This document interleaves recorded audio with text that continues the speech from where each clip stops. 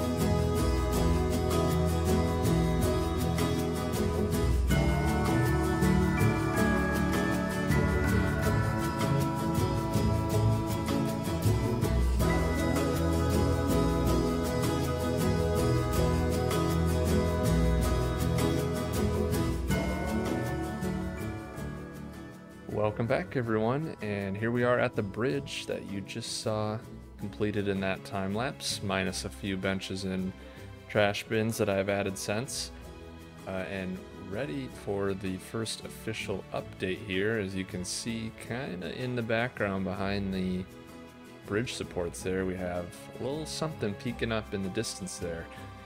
So that's what we're going to get to here shortly.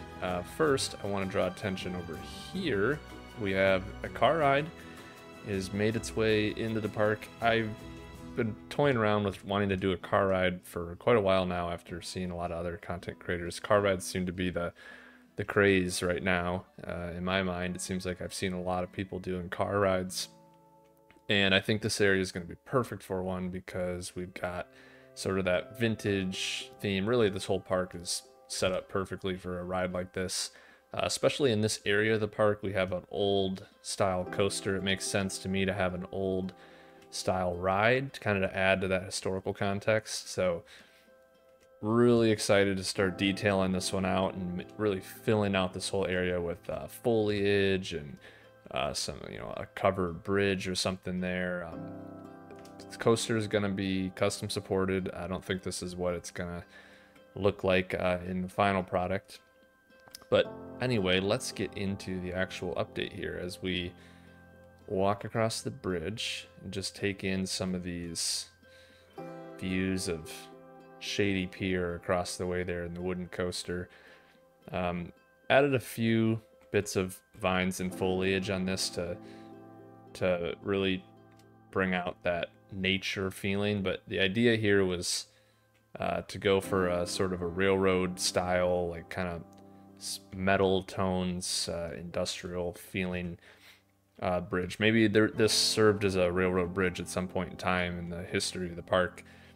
Who knows? But that's kind of the vibe I was going for, and I thought it worked out pretty well in the end. Really simple build, only had a few pieces in it, just duplicated all over the place essentially. So as we come into the main plaza here, this will be obviously fleshed out quite a bit in the future episode.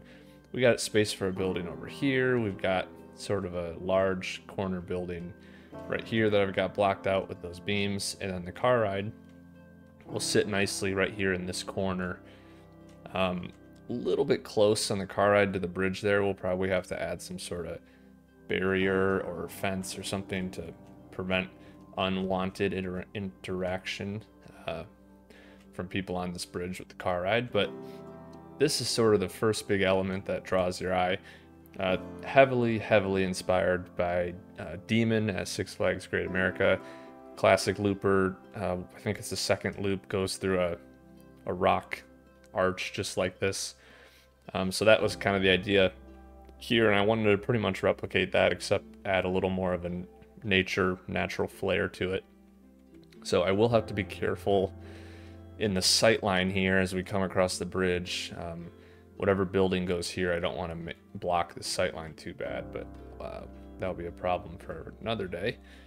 So our focus on this episode is going to be up here as we come up this walkway.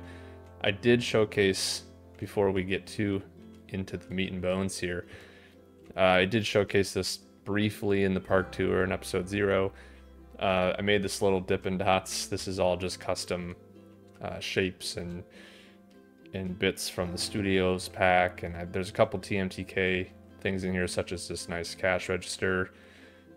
I'll have to see. I think inside here we've got, of course, in Teget Cam. Hold on, hard cut incoming. Yeah, this fire extinguisher, that chair, that outlet, just some small TMTK details that make it come alive a little bit more. We've even got the Dippin' Dots represented here in this little ice cooler. This is one of my favorite tricks, is to use this emergency light as sort of a stacked cups. I use that in a few places in the park. So yeah, we got a couple media screens here with some Dippin' Dots signs, and we've got some flavors on the back here, cotton candy being my personal favorite. This is sort of the main weenie of this area of the park, if you will, is this lighthouse up here at what we call Nautica Point. So general theme, I think, of the whole area is pretty clear just from this point alone. So we're going for sort of a kind of a rustic lakeside, you know, a lot of wood, stone textures, pretty similar stuff to what we're seeing in the park as a whole. That's a really nice view of the swing ride there through the loop, the wooden coaster. But yeah, so I think this turned out really nicely. I wasn't sure what to do with this little plot of land up here, and I finally decided to just throw the smallest flat ride we have in the game, and it actually kind of came together pretty nicely. I was a little worried about the pathing, but actually worked out pretty well. I do need to fix this entrance area, cover that up, and add a sign. I'm not really sure on the name. I want to keep it simple. If you have any ideas, drop them in the comments below. Otherwise, I'll come up with something and just share that in a future episode. But yeah, as we move over to Nautica Point here, we have the path divider. I tried to make the little N logo for the restaurant kind of serve as the way to divide where I have two different path textures coming together. And I think it's pretty subtle, almost not noticeable, which is exactly what I wanted it to look like. So I took here some custom those TMTK chairs that I showed from the Dippin' Dots, and I took the hydro beams and just basically rebuilt the TMTK IKEA chair out of hydro beams so that I could recolor it. So that's what we got going on over here. A little menu there out front, and like I said in the last episode, we're not doing any interiors, so this is kind of where the tour ends of this building. We'll keep that to the imagination, but I do have to put a toilet in there in the game to get people to walk through that door. But yeah, so this would be just like a nicer restaurant in the park, kind of tucked away here that you could get a reservation for. Think like Mythos at Islands of Adventure, or many others just in those high budget parks.